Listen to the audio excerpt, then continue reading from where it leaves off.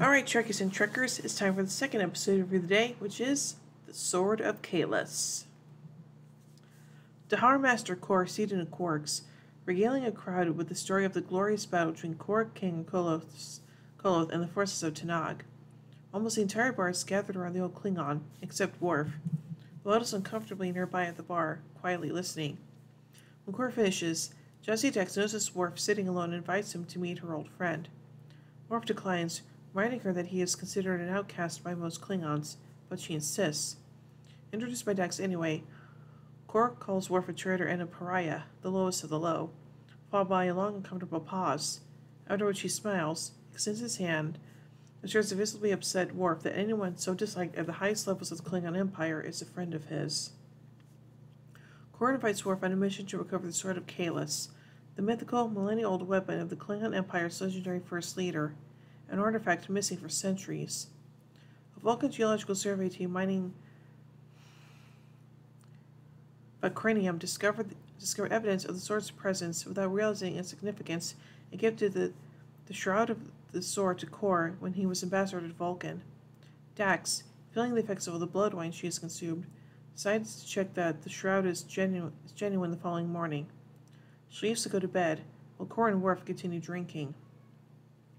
When the drunken Kor finally returns to his quarters after first speaking with Worf, he is attacked by a Lethean named Soto, who reads his mind.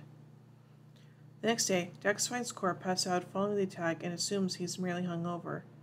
He obviously doesn't remember his encounter with the Lethean, but does recount being thrown out of Quarks and spending some time in Worf's quarters drinking iridium brandy Worf received for a special occasion. Turning to the cloth, Dax implies that she has verified the authenticity of the shroud, particularly since it shows evidence of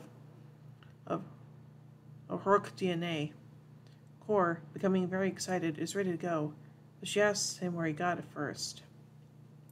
Later, Captain Sisko is listening to an explanation in his quarters.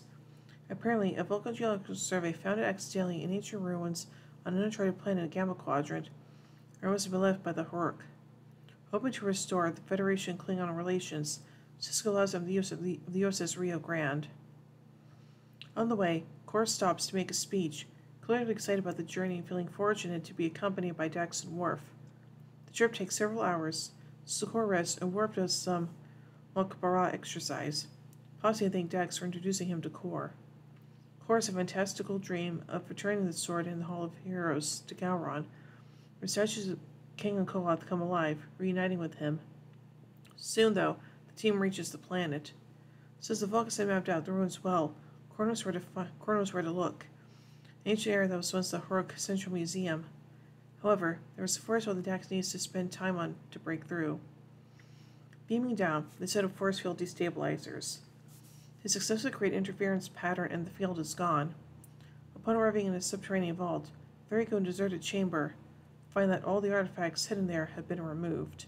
Uh-oh. The three are very disappointed, but Worf, unwilling to give up, discovers another chamber. Hidden by holographic projection, and is a sensor which seemingly only emits Hork life signs. Using the Starfleet tricorder to fake them, they enter and finally find the Sword of Kahless. Worf, dumbstruck at seeing the actual sword in person, reaches out to hold it, lets Kor hold it first.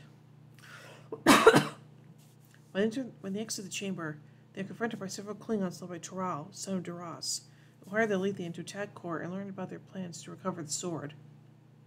Worf initially thinks that Toral wants to be the one to bring back the sword to restore the family seal in the High Council, which he lost a few years earlier. However, he says he can lead the Empire himself. Toral also challenges Worf, mentioning the fact that Worf spared his life. Though outnumbered, Kor, Worf, and Dex brought the way past Toral's group and escaped to the caves. Toral's ship is jamming their communications with the runabout, though. Worf suggests they try going to the surface, so Dex says Kor makes sure no one follows. After a while, Kor asks Worf about his encounter with Toral. When he urges Worf to collect the right of vengeance, he has second thoughts about him, even calling him not a real Klingon. He blames him for their current predicament, and Worf returns that Kor earlier boasted about the mission in public, leading Toral to him. Worf goes onward, and Kor expresses his regret bringing him along to Dax. As they break through the caves, Kor Kor grows increasingly bombastic about plans for the sword and the Empire when they return. Stopping to kill and cook a rat they find, Kor jokingly exaggerates their encounter with it. Worf is not amused, and further objects to Kor's use of the sword to hold the meat. Kor ridicules him, and says Kale uses against the serpent of Zol. Painting Worf as idealist, he scoffs the idea of giving the Emperor the sword instead of Gowron. He expresses that it would require a true warrior to unite the Klingon people, not someone like Gowron or even the reborn Emperor Kahless. Worf disreally supposes Kor wants to take that role, and Kor says the Empire could do much worse. Dax tries to settle the conversation by moving the group along. Later, Worf decides that it's his destiny, not Kor's, to possess the sword and lead its people.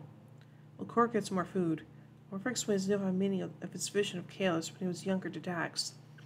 Dax is caught in the middle, but it appears that Kor has been listening from around the corner. The long journey takes the three of them to an abyss. There is a ledge they can use to continue. Kor slips and loses footing, but still gripping the sword. Worf sees Kor by grabbing the other end. Straining, he tries to convince Kor to let go and land on a ledge below, but Kor refuses, believing Worf is deceiving him. Dax pulls up Kor and they both look down, seeing the ledge, which is dangerously small. Kor then confronts Worf, seeing he tried to kill him. He demands the sword, but Worf instead raises it against him, and they almost start fighting. Dax holds onto the sword herself as if the two squabble over it. Later, they stop to take a break. Kor and Worf continue to bicker while Dax observes and tries to stop it. She holds the sword and evades her even as she sleeps. Dax is awakened by the sound of Worf and Kor, ready to fight to the death. They interrupt when Toral's party catches up to the trio and begins another battle. Kor takes the sword and engages them. Worf is confident in him, as he has the sword, and joins him. They soon subdue the whole group. However, Worf and Kor turn on each other, and Worf is on the verge of killing Kor when Dax stuns each of them with her phaser. She turns to Toral and forces him to deactivate the jamming signal, and then transports the three of them back to the runabout. Later on board, Worf and Kor realize that the sword turned the two of them against each other, and will probably divide the Klingon people as well. Worf ponders if they were really meant to find it.